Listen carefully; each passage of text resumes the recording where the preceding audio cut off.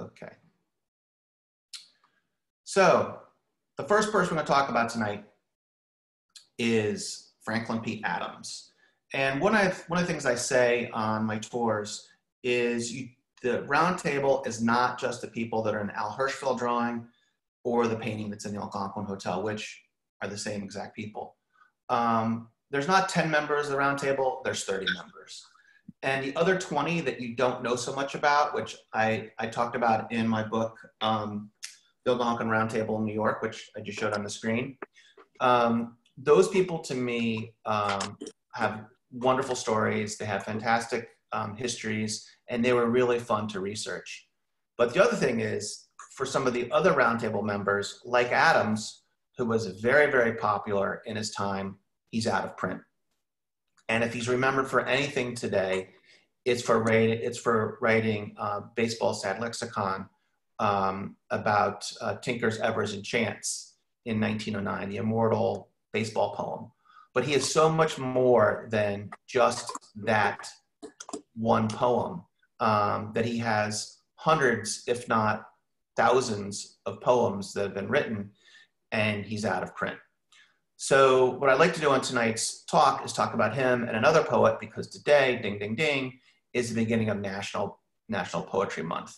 And so I want to focus on two poets tonight. And in the succeeding weeks, going to do this every Wednesday in April, focus on other people that you might have heard their names, you might not have heard their names, but I want to shine a little light on some of them and bring some of their writings back to the forefront. And maybe one of you guys will get one of their books or write a play about them or a book about them or something like that. So let me tell you a little about Adams, and then we're going to get into a little bit about what he wrote. So I have a brief introduction that he was New York's most popular newspaper columnist for 2 generations, and the dean of the Round Table was Franklin P. Adams. For close to 40 years, his columns were fixtures in New York. In the newspapers, his readers knew him as FPA. He was born Franklin Adams. He added the P to have a 3-letter initial to go into newspapers. And some say it was for Pierce, but it's kind of up in the air. It wasn't a real name. Adams accepted submissions contributed by his readers. He called them contribs, and landing in FPA's column was a coup.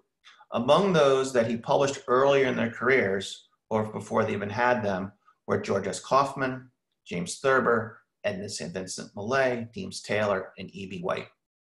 He also published scores of poems by Dorothy Parker, including her most famous pieces like Resume and News Items.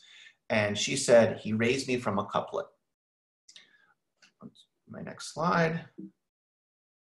Oh, hang on here. So Adams was born in Chicago on November 15th, 1881, the son of a dry goods merchant. He spent 1 year at the University of Michigan, then left to go home to take care of his family following the death of his father. And he had a short stint in the Chicago insurance business, but he landed a job at the Chicago Mail, where he started his first column. But he's itching to leave town and go to New York. He had his eye on a pretty actress named Minna Schwartz, 2 years his senior. His kindly editor wrote to the managing editor of the New York Evening Mail, and a position was secured. Adams was 22 when he landed in Manhattan. Adams became a star writing his first column, Always in Good Humor, for the Evening Mail, an afternoon paper locked in a circulation war with other dailies. Soon after, Adams changed his column name to the Conning Tower for the armored pilot house on battleships. And the Conning Tower was the name he stuck with for the rest of his career, 40 years in New York. His readers knew that he would sprinkle in his columns of what he was doing, where he went, whom he lost to at tennis, and what his wife said. Thousands of readers knew of his home life, his cat, his meals, and shows he attended. So FPA was crazy for playing tennis, and this is one of the, and he was also a lifelong member of the Forest Hills Tennis Club, so he was always going out there writing about tennis, and that's a picture of him in his Army uniform from World War I. Newspaper row. So to give you your geography lesson, this is where Pace University is. That's City Hall Park in the foreground. On the left with the dome is the Pulitzer Building, so that's the World. That was demolished in the 1950s for an entranceway to the Brooklyn Bridge, which is behind all these buildings. The World is this very small building right in the middle. And that's the Tribune, a gorgeous, gorgeous building that was demolished in 1968. The Tribune and the Times. And so the Times building is still around. It's being used by Pace University. He left the Tribune in 1921 for the World. So look, he just walked right across the street. And by then, the Algonquin Round Table was in full swing, and FPA was the senior member. In 1919, FPA was living with Minna at 603 West 111th Street near Columbia. FPA served in the Army in World War I. He earned a commission as a captain. In Paris, he worked on Stars and Stripes. This is where the Round Table started. The Round Table started when they started getting together in Paris during World War I with two other future members of the Round Table, Harold Ross and Alexander Wolcott. Not long after the three returned from France, the Round Table began in June 1919. In 1924, FPA divorced Minna, shocking his readers who had read about his personal life for almost 20 years. He took a 5-month break from his column. Frank Sullivan pinched hit for him, and that's one of the things that made Frank Sullivan so famous. And on May 9th, 1925, in Greenwich, he married Esther Sales Root. That's her right there. She was several years his junior. She was a friend of Edna St. Vincent Millay. She introduced them. And they went on to have 4 kids. And that's his apartment. I have thousands of pictures, and so I'm really happy to be able to show you the pictures of his apartment. The couple had 4 kids, 3 sons and a daughter, and by 1928, he lived with his growing family at 124 West 13th Street, which is where this picture is, and later they resided at 26 West 10th Street. E.B. White, that was the picture that I showed you at the beginning, said, "I used to walk past his house and the block seemed to tremble the way Park Avenue trembles when a train leaves Grand Central." FP and his family relocated to Connecticut during the Depression. The only thing that kept him afloat was a radio job he secured on CBS on the quiz show Information Please. These are both in Connecticut. Edna Ferber was a core member of the Round Table. She visited many, many times. That's a Franklin automobile. That's super trivia. He loved Franklins made in upstate New York. And that's Harold Ross. So the funny thing about this picture is both Ross and FPA were in the Army together. However, Ross was a private. He had to carry FPA's bags, and FPA was a captain. So then the roles were reversed. And after FPA fell on hard times, Ross added him to the payroll of the New Yorker for the rest of his life. The twilight of Franklin P.M.'s life and career was painfully sad. In a matter of a few years, he lost his newspaper job, his radio show, and his marriage. To make matters worse, he was afflicted with probably undiagnosed Alzheimer's disease. Harold Ross put his old Army buddy on the payroll, and after World War II, things got hard. FPA was a member of the Players, and he moved into the Players, but they didn't really like that because he was kind of not well. Esther divorced him. She sold the family home in Connecticut, and FPA had nowhere to go.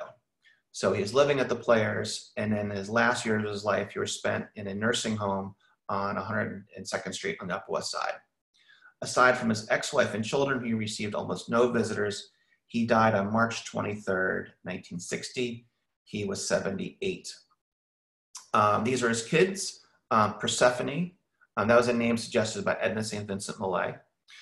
Tim, Jonathan, and Tony, and that's Tony with me a few years ago at his house in Connecticut. He is one of the last survivors of the children of a Round Table member. He's sharp as a tack and really, really fantastic. Great, great gentleman. Does anybody have any questions so far? Any questions so far?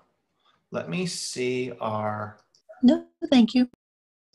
Checking out the chat window coming in. All right.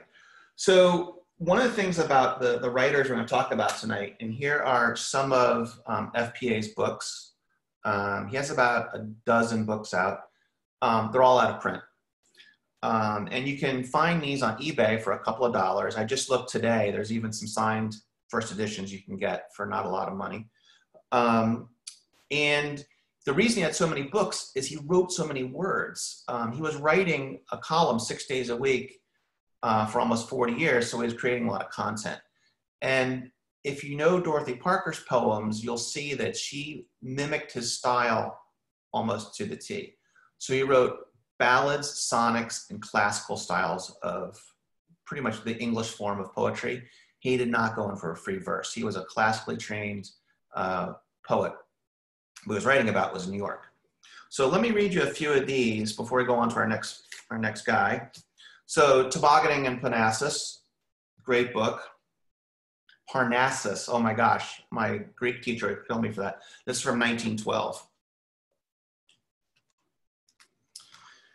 So this is, he wrote a lot of song lyrics too. And I'll share someplace on one of my websites, I have a song he wrote that Jerome Kern wrote the music for called Keep Your Rabbits, Rabbi. We have rabbits of our own, which is my friend Bill Zeffro recorded. It's a very funny song. So he wrote a lot of songs. He also wrote a musical with O. Henry, if you can believe that one. This is good for these times. It's called I Cannot Pay That Premium. Beside a frugal table, though spotless, clean, and white, a loving couple they did sit, and all seemed pleasant quite. They did not have no servant the things away to take, for he was but a broker, who much money did not make. This says key change to minor. He lit a 50-cent cigar, and then his wife did say, your life insurance, it will lapse if it you do not pay. He turned from her in sorrow, for breaking was his heart, and in a mezzo baritone to her did say, in part, I cannot pay the premium, I'll have to let it go. It fills me with remorse and sorrow, not to mention woe. Though I'm quite strong and healthy, and will outlive you perhaps, I cannot pay that premium, I'll have to let it lapse. The wife she naught did answer, for it cut her to the quick. She washed the dishes, filled the lamp, and likewise trimmed the wick. She took in washing the next day and played bridge whist all night until she had enough to pay her husband's premium quite. The husband, he was thrown next day from his automobile, and although rather lonesome, it did make his widow feel. It made her glad to know that she had paid that premium, and oftentimes in her after years, these words she'd awfully hum, I cannot pay that premium, I'll have to let it go. It filled me with remorse and sorrow, not to mention woe. That's the first one. So in 1914, he came out with By and Large, another collection of his previously published pieces. I have one out of here. He wrote a lot of ballads. So here's a ballad. It's called Ballad of Girls Who Attend the Princeton, Yale, and Yale Harvard football games. And in parentheses says, written after years of close observations at the games and the bleak intervals between them. This is the way it appears to me every season, as I recall. Every season I seem to see fairest of maidens, one and all. Watching the collegers play football, and the Vox Humana in me explains, where do you tarry from fall to fall? Where do you hide between the games? Whence is beauty of such degree and number so much as to appall? I seek in vain for a smile, fairest of maidens, one and all. Where do you vanish? Behind what wall? Where are your houses and where are your hames? Slaves are you to some witch's thrall? Where do you hide between the games? I gaze and gaze at the bourgeoisie I find at the play or the concert hall, but the total never sums up to be fairest of maidens, one and all.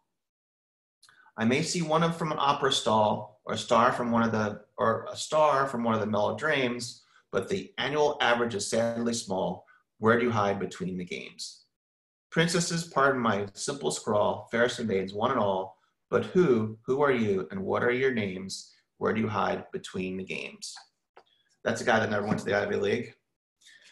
Okay, so 1920 was a very good book. This is something else again, because this contains a lot of the things that he wrote during World War I. Like I said, he just wrote a World War I book, but it's also when he was in France with the AEF. And so there's a few that have a tie to the Great War. He also loved Horace, so he does a lot of mimics of Horace. This is called The Doughboy's Horace, and it's two people. So this is Horace, private in the infantry, American Expeditionary Forces writes, "While I was fussing you at home, you put the notion in my dome that I was the molasses kid. I batted strong, I'll say I did." Lydia, Anyburg, USA writes, "While you were fussing me alone, the other boys, my heart was stone. When I was all that you could see, no girl had anything on me." Horace, "Well, say, I'm having some romance with one Babette of northern France. If that girl gave me the command, I'd dance a jig in no man's land." Lydia, "I too have got a young affair with Charlie. Say, that boy is there. I'd just as soon go and die if I thought it'd please that guy."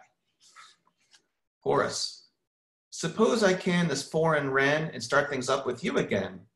Suppose I promise to be good. I'd love you, Lyd, I'll say I would." Lydia, "Though Charlie's good and handsome, oh boy, and you're a stormy, fickle doughboy, go give the Hun his final whack, and I'll marry you when you come back."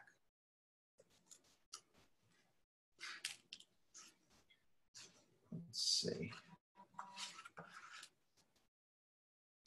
Here's another one that he wrote in France.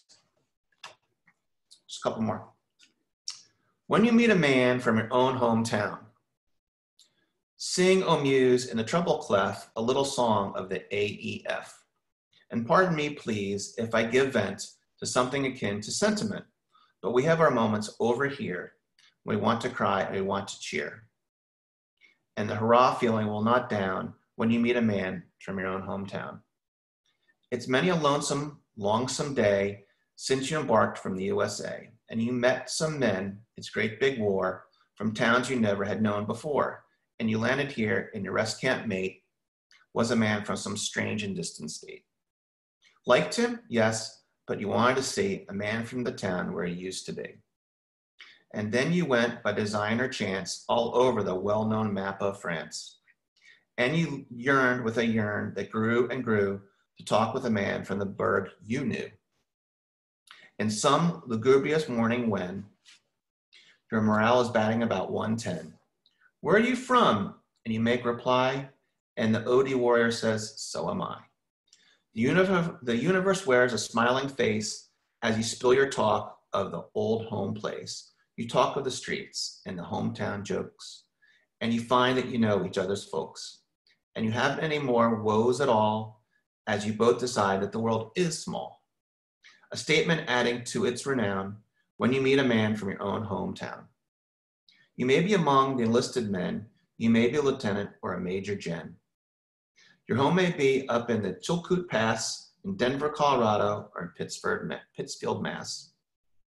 You may have come from Chicago, Illinois, Buffalo, Portland, or Louisville, but there's nothing, I'm gambling, can keep you down when you meet a man from your own hometown. If you want to know why I wrote this poem, well, I've just had a talk with a guy from home. And one more. Let's skip that one.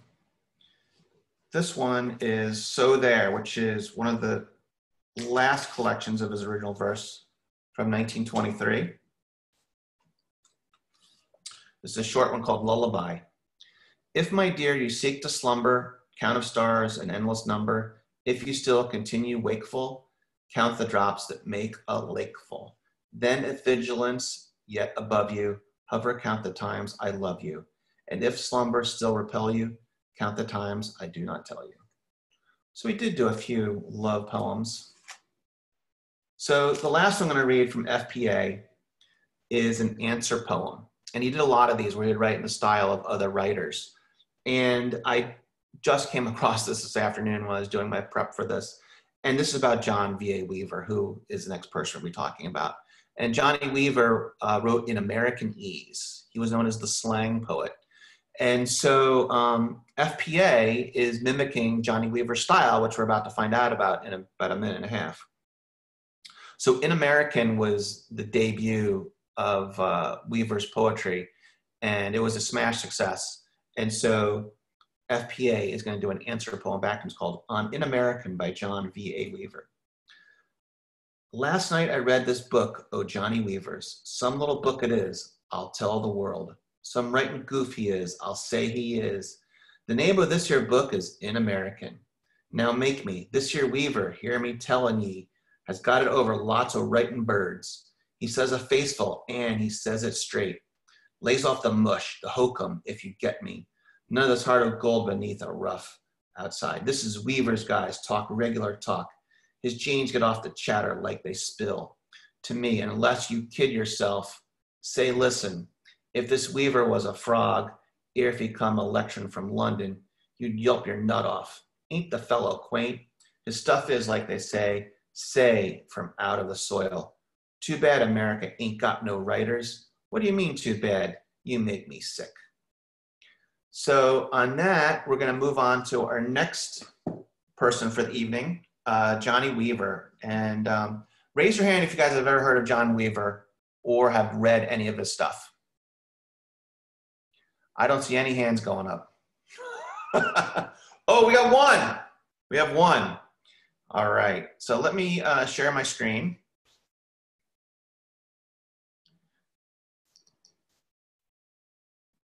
All right. John Weaver, look at that handsome guy. It's really tragic how out of fashion he's fallen and how he's out of print. And because at one time he was a major poet and really well known, and his books were really bestsellers. Let me give you a little introduction about John V.A. Weaver. If Dorothy Parker was the reigning wit of the vicious circle, then John V.A. Weaver was her polar opposite sitting on the other side of the table. Both were the same age. Both wrote poetry, short stories, criticism, plays, and screenplays. Yet Parker's remembered for being the quotable good time girl, while Weaver, who had a greater output and a modicum of fame, isn't remembered for anything. Johnny Weaver is cursed with being a footnote to the history of the vicious circle, yet he married a fellow member, actress Peggy Wood, and was friendly with the whole group. In less than 10 years, Weaver went from being an unknown poet to the screenwriter who put words into silent screen superstar Clara wrote, wait, I got a mistake here. I got to fix this. Not Clara Bow. It was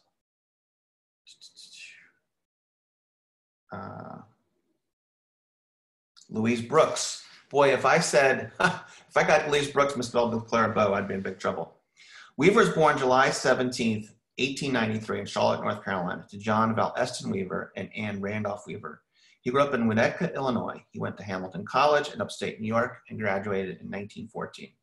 His Hamilton classmate, Carl Carmer, said, John Weaver had impact. Meeting him meant feeling a smack of personality.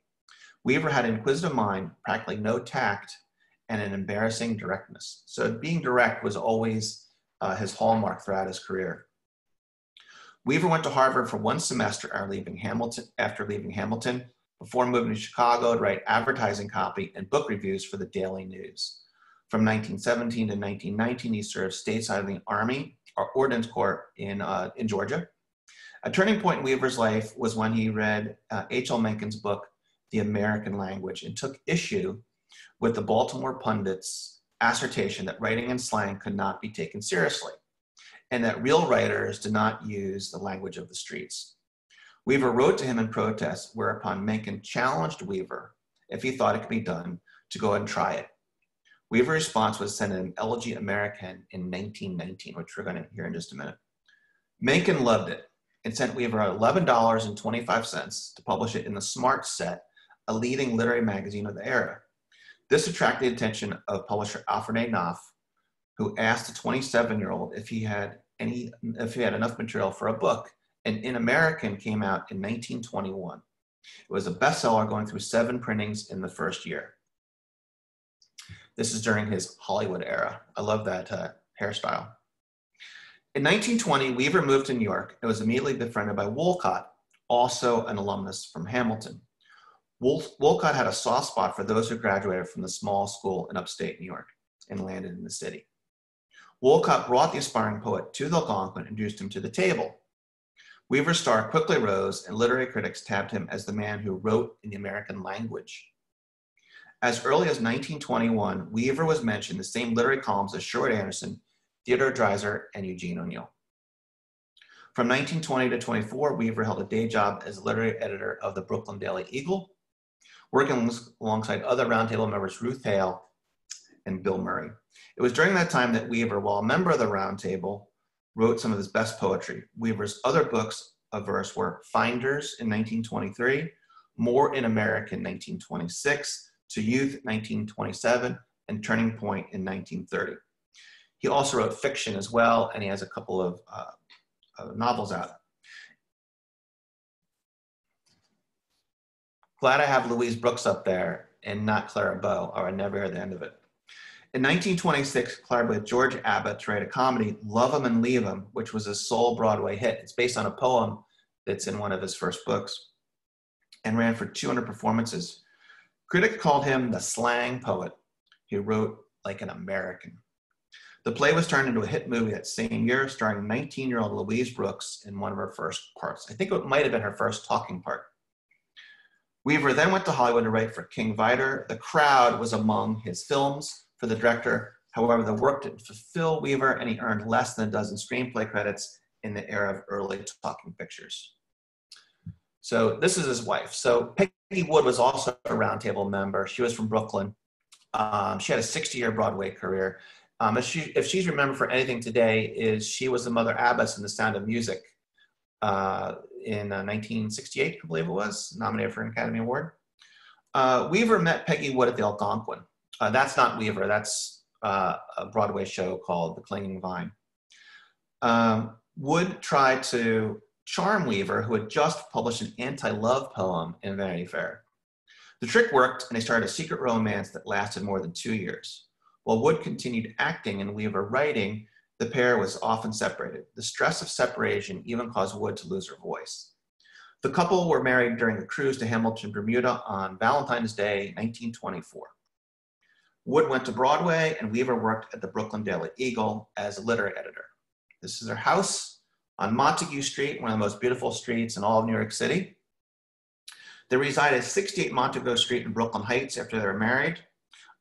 Wood joked that now that she was back in Brooklyn after making it on Broadway. They had a son, David, not too long after their marriage, and a year after the wedding, they bought property in rural Stamford, Connecticut. A lot of the Round Table members lived in the Stamford area, including Ross and FPA. Here's their house. Tragically, not long after their only child was born, Weaver contracted tuberculosis. Gravely ill, he left Los Angeles and moved to Colorado, where he thought the mountain air would help. When he went west, his condition worsened, and he got quite ill. In early 1938, his doctors sent him to Colorado Springs to recover. Wood was in London, appearing in Noel Coward's hit Operette. He died on June 14, 1938. He was a month shy of turning 45. 5 weeks after Weaver's death, his widow arrived in New York aboard the Queen Mary. I'm going to talk about that in just a minute. So what happened is after his death, let me go to the gallery view here. After his death, Peggy Wood collected all of his work, and that went into this book, In America, the collected verse and poems of John V.A. Weaver, which is really great and has all the greatest hits. And it's well worth getting, and you can find copies of it really well. And then she traveled the country going to colleges, performing his work and doing readings of his work for many years. And a few years later, she remarried to somebody in the printing business or something like that. But let's talk about some of the things that he wrote. So he is completely different than FPA, completely different. I mean, they couldn't night and day, because he wrote in free verse, and he wrote in the American vernacular, and he tried to speak like people really talked. And so this is from a woman's point of view called Elegy American. I wished I took the ring, not the Victrola. You get so tired of records, hearing them and hearing them. And when a person don't have much to spend, they feel they ought to be so wasteful. And then these warm nights make it slow inside. And sitting lovely down by the lake, where him and me would always used to go. He thought the Vic make it easier without him, And it did at first. I'd play some jazz band music, and I'd almost feel his arms around me dancing after that. I turned out the lights and sat there quiet while Alma Gluck was singing Home Sweet Home. Almost know his hand was stroking my hand. If I was you, I'd take the Vic, he says. It's something you can use. You can't a ring. Wish I had ways to make a record for you so I could be right with you, even though Uncle Sam had me. Now I'm glad he didn't. It would be lots too much like seeing ghosts now that I'm sure he never won't be coming back. Oh God, I don't see how I ever stand it. He was so big and strong. He was a darb. The swellest dresser with them nifty shirts that folded down and them lovely knobby shoes, and always all his clothes would be one color, like green socks with green ties and a green hat and everything. We never had no words, or hardly none. And now to think that mouth I used to kiss is biting into dirt, and through them curls I used to smooth, a bullet has went. I wished it would have killed me too. Oh well, about the Vic, I guess I'll sell it. And get a small ring anyways. I won't get but a half as good as one as if he spent all on that first one when he first asked me. It don't even seem right to play jazz tunes no more with him gone, and it ain't a likely chance I'd find nobody ever else again would suit me, or I'd suit. And so a little quarter of a carat maybe, but a real one, that I could sparkle sometimes and remember the home I should have had. And still, you know, the Vic was his idea, and so I wonder. Here is a shorter one called In Love. In love, you tell me, I'm in love again. So he's a regular doll, some boy chum. Oh, I'm wild about him. And go on, so the way you always rave about your men. In love, the nerve. Why, only just last week, it was a Jackie. And the week before, that Willie boy down to the dry goods store. You make me sick so I can hardly speak.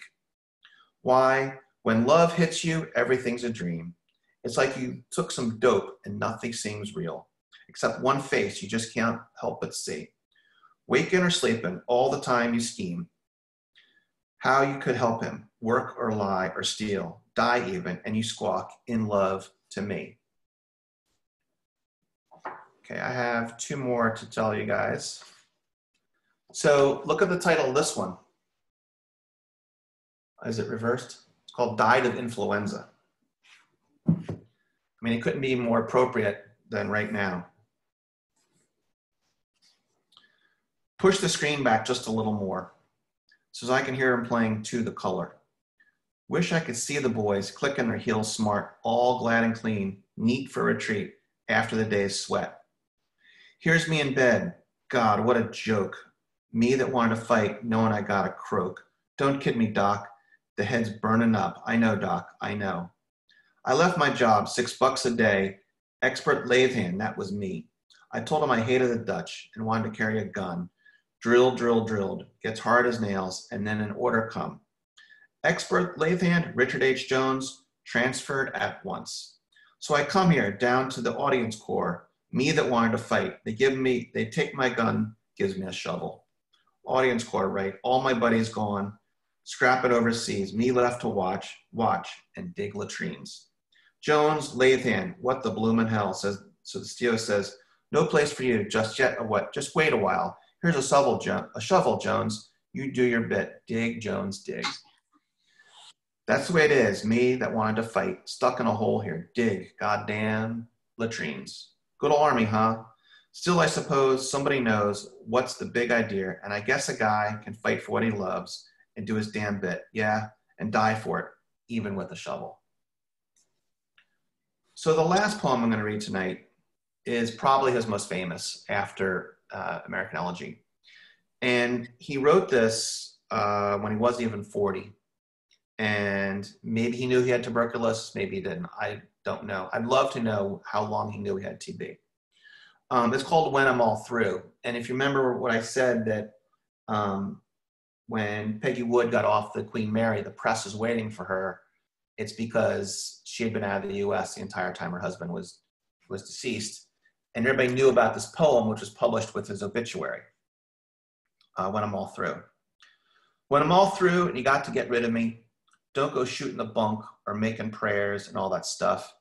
And don't go sticking me into no stuffy cemetery lot. I want some room. I got to have room. I got to go. So if you really want to take the trouble, you take what's left and put it in a fire, the hottest you can find, and let her burn till ain't only a handful of gray something. Ashes to ashes. Ain't that a whole lot cleaner than dust to dust? You let old fire have me. Then you just cut them ashes in 4 parts. Take the first ashes to the side of a mountain. Heave them up to the wind. I used to love the way it's quiet and strong and big up there. The second ashes, take them down to the ocean. And when the waves come piling up the beach, scatter them where the green starts to get foamy. They used to sing me songs about having nerve and never getting tired or giving in. Let them run and take me with them. And the third part, you go out to the country, into some wide, long field, and spread them around. Maybe they'll help the grass to climb a little. I can remember how I used to roll and dig my face down in and sniff and bite it and lay back on it just a crazy kid and watch the clouds go skipping over the sky. And the bees and the crazy birds and everything would get so perfect, I would want to cry. Then there'll be one part left. You take that down where there's the thickest crowds right in the city. And when nobody's looking, give it a sling onto the sidewalk underneath their feet. The poor things always hoofing it along. Somewheres they don't know nowhere, and I don't either. Always looking for something. Wonder what. I never got very near him. A person can't. Even when you want to. Everybody's scared. So scared, so scared. But a bunch of ashes maybe might get real close to somebody once. Just once. So when Peggy Wood stepped off that boat, what did she say to the press? Wood said the 4 parts of the ashes, as called for in his 1926 poem, would be spread on a hill near their home in Stamford, a sunny field near South Stamford, and the ocean spot would be in Santa Monica, where they had shared many happy times. For the last part, she needed a busy avenue. When I do, she said, no one will see me. I will be alone. And she never said where she spread them. So those are our 2 people tonight, everybody. Does anybody have any questions? Comments? I have a question. Sure. When FPA was salaried by the New Yorker at that time, was he actually submitting anything, or was Harold Ross just being really nice and giving him money? He was just on the payroll. Yeah, right. They called him the comma hunter of Park Row. Mm-hmm. So he wasn't really an official part of the staff. He was just on the payroll so he could get insurance, the health insurance.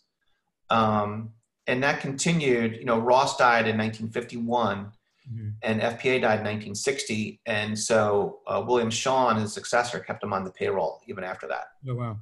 Yeah, I've been reading the Years with Ross, Thurber's biography. It sounds like he gave Thurber a lot of, at least, forwarded cash to pay for a lot of his surgeries and things like that. So it sounds like something that Ross would do. I wonder if he even humored him by having him contribute anything at all. You think not, just he was just totally given the money just to help him survive.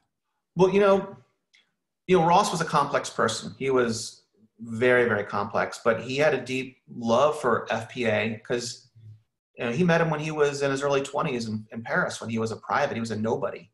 And so, FPA was very loyal to him and treated him very well, and he never forgot that. If you read what Jane Grant wrote in Ross, the New Yorker, and Me, she's also very kind to FPA as well, too. Interesting. Well, thank you. Anybody else? Anything from Kathy? No, thank you. Well, one of the things that I can say, because I'm not sure if I'll do a Peggy Wood night. She was a great writer too. Her father was a magazine editor who wrote for 50 years, and she inherited that talent. She wrote a book about John Drew, the Barrymore's uncle. She wrote, I think, 2 autobiographies, and she wrote a lot of magazine articles. When she became famous on television for was playing Mama on a long-running TV serial, soap opera, she became very famous, and so she started writing even more magazine pieces. But she wrote a lot about that era and those folks, and so she kind of continued on the thing of literature. When she died in a nursing home in 1978 in Connecticut, and they did a clean out of her house, and it all went to the local public library. She had thousands of books, and they found out when they got to the library and they were just dumped there, they're all signed first editions. Dreiser, Sherwood Anderson, Fitzgerald, Hemingway, everybody that they were friends with, she had all of their books, and they just got dumped.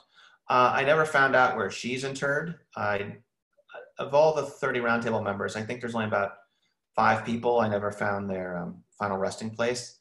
And so maybe she was cremated and ashes spread someplace like her husband was too. I don't really know. Anybody else? I have a question. Can sure. you hear me? Yes. You said that a lot of the members of the Roundtable lived around the Stamford area. Would you happen to know if any of them lived in Darien? Wow, you're going to get me on my Southern Connecticut geography here. I'm not sure. A lot of them were around Stamford, Litchfield County. How far is Darien from? It's right next to Stamford. It's right next to Stamford. Oh yeah, they were very close. Ross lived there. I have Ross's address in my book. Haywood Brune and Ruth Hale. They had a house not too far in Stamford. And then Murdoch Pemberton lived with them for many years until Brune got remarried and he got kicked out.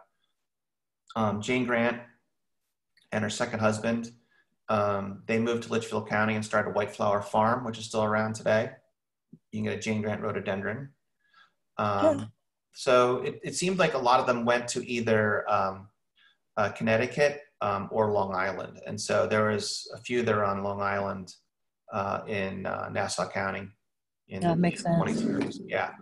Thank you. But, you know, the New York Central went right there, so you could get in pretty quickly. Anybody else? Well, if you're around on Friday at 2, I'm going to do my Algonquin Round Table walking tour from your couch. So I've adapted that tour to cover about 30 places the Round Table went. I have tons of pictures, tons of stuff to show off, including this. This is a brick from the Algonquin Hotel. I have a crazy collection of stuff. You have no idea. I have boxes and boxes of stuff. So when the hotel was going through its renovation in 2012, the GM at the time, Gary Blood, said, "You want to come in?" I was like, "Of course I do." So I went over and put on a hard hat, and I went from the ground floor to the top floor, the 12th floor, walking up the stairs. I got to look through all the walls. They did a gut renovation, and so I got one of the bricks from when they were tearing it down, tearing walls out and stuff.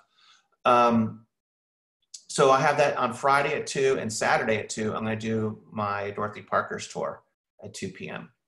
And you can get tickets on algonquinroundtable.org and dorothyparker.com. I haven't done any walking tours in New York City since the first week of March when people started canceling. And now all my tours are canceled in March, April, and May. So this is what I'm doing. I would love it if you guys would tell people and share it that we're going to do this every Wednesday. Hopefully get more people next week. I have a special guest coming too. And everybody stay safe. I really am happy you guys are able to come out tonight. It's really great. Got away from Netflix for an hour, which is really nice too. Thanks so much for watching, and we will do this again next week. Thank you. Thank you. Thank you.